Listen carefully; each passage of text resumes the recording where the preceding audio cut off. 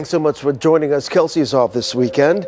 In his first public comment since the disbarment and resignation of former Durham District Attorney Mike Nifong, Duke University President Richard Brodhead apologized to the Duke lacrosse players and their families. WRAL's Bo Minnick live in the newsroom with more on this story. Bo.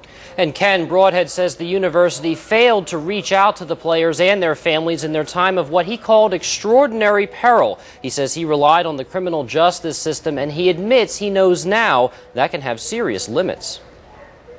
President Brodhead.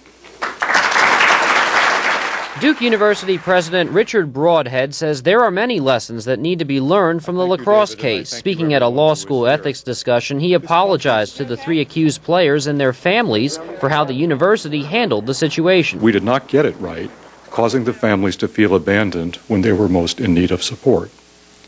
This was a mistake. I take responsibility for it.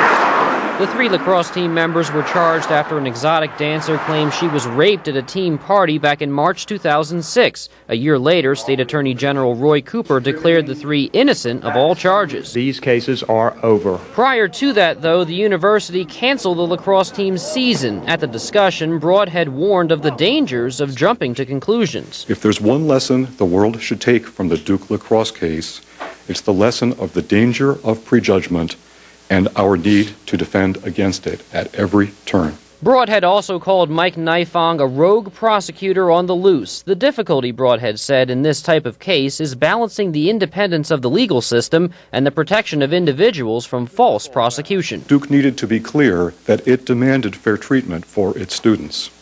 I took that completely for granted. Brodhead also announced plans for Duke to host a national conference of educators, lawyers, and student affairs leaders to discuss how best to handle a situation where students are charged with serious crimes. He says Duke administrators will also internally review their procedures to see what they can learn from the lacrosse case. Ken? Bo Minnick live in the newsroom. The former accused players could file a civil rights lawsuit against the city of Durham if a settlement is not reached. Sources close to the case says attorneys are seeking a settlement of about $30 million. Duke has already settled with the three players' families, though details have not been disclosed. One behind